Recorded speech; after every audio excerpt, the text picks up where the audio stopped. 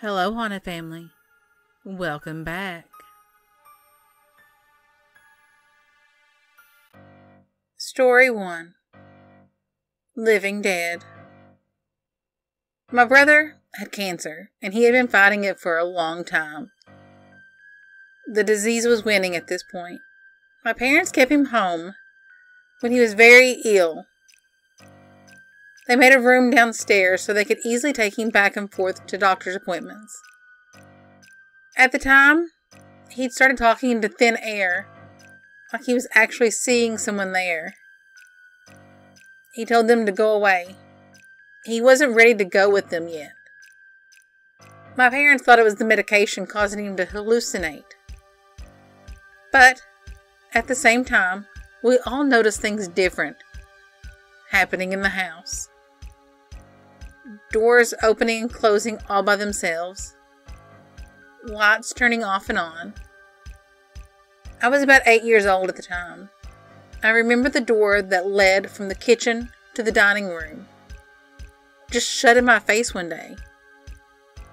The doorknob was moving back and forth very rapidly. I tried to grab it and stop it, but the force was too strong. I even tried to run around from the dining room through the living room to go into the kitchen from another area. And the door just stayed shut. The doorknob was still moving, so I knew for sure that there was nobody really there. My mom said that her door kept opening up, and she would close it and it'd open up again. Finally, she got fed up. She yelled at whatever it was to just make up its mind. You either come in or you stay out. At that moment, the door slammed itself shut. At other times, when my parents had taken my brother to the hospital, I'd be at home alone, waiting for them. I could always hear someone calling my name. I would get so scared, and I would wait by the front door until my parents would come back. My brother, he continued to talk to something, and would always ask if we saw them too, but we never did. When he passed away, we thought that'd be the end of the noises. But they continue to this day. They're not as frequent as when my brother was alive, but every now and then we'll hear running up and down the stairs, or a name being called, or doors slamming shut all by themselves. It didn't end with my brother's passing. Story 2. The Spirit of Sturgeon Creek. We frequently attend a campground in Spotsylvania County, Virginia. We've been going there since I was about 7 years old. One thing we like to do at night is wander around the woods. This has always thought to be a tad dangerous, especially for those who don't know the trails. It's really not a good idea. One day we walked, during the day, further back than we had ever been before. We found a cow farm. We memorized the way and decided that it would be fun to head back there at the middle of the night and tip some cows or something.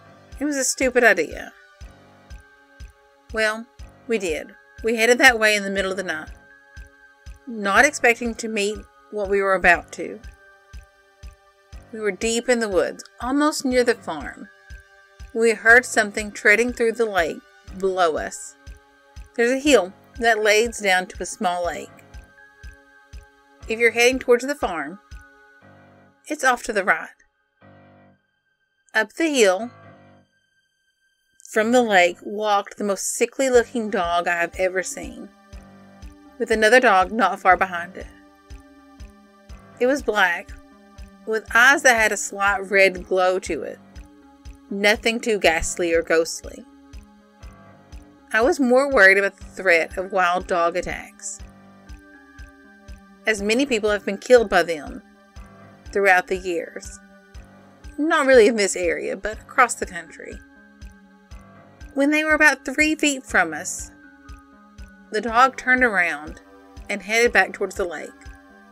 making no noise, and then seemed to vanish near the muddy lake below. This kind of scared us, and we thought it was wise to head back before something else spooky happened. Following the trail, walking back towards the campground, we suddenly heard a loud howling sound that seemed to be close, maybe 100 yards away. There's no wolves in this area, at least not that I'm aware of. That was not the end of the fright by any means.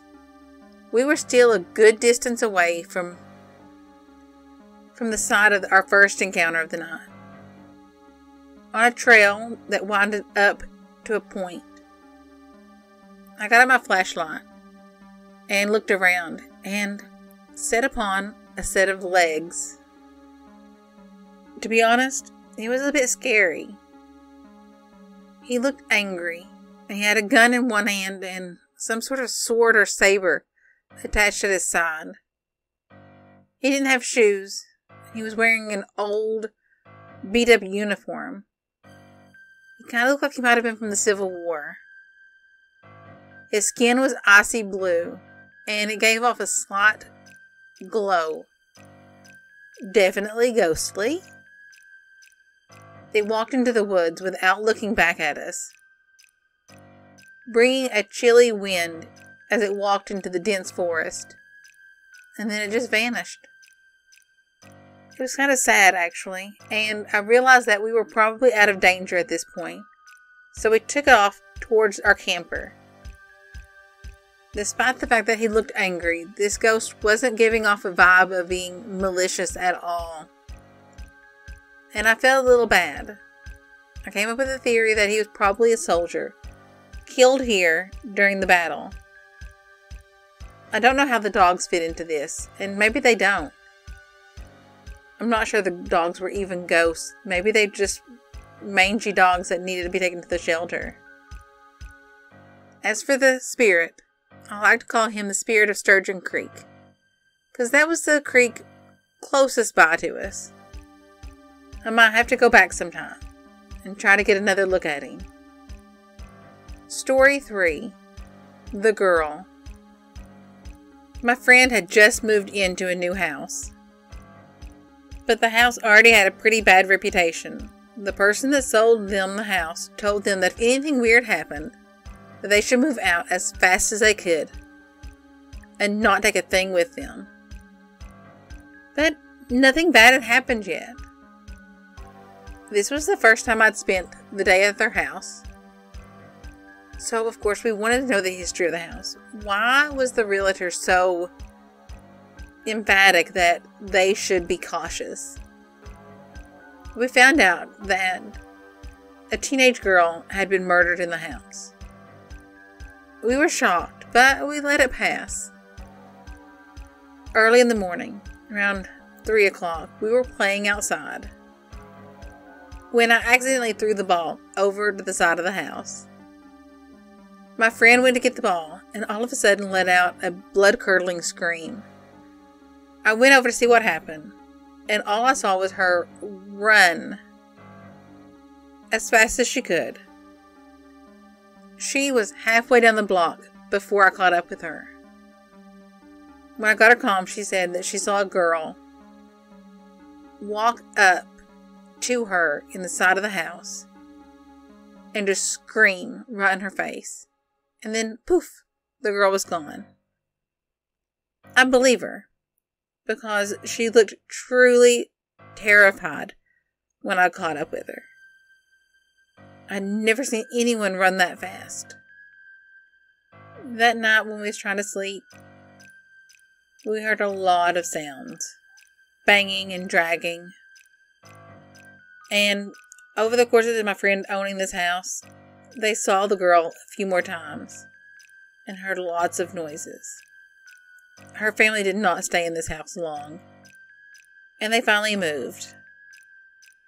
Thanks for listening. I hope you enjoyed the stories. If you did, give me a thumbs up, hit that subscribe button, drop a comment down below. I'd love to hear from you. Music courtesy of Carl Casey at White Bat Audio.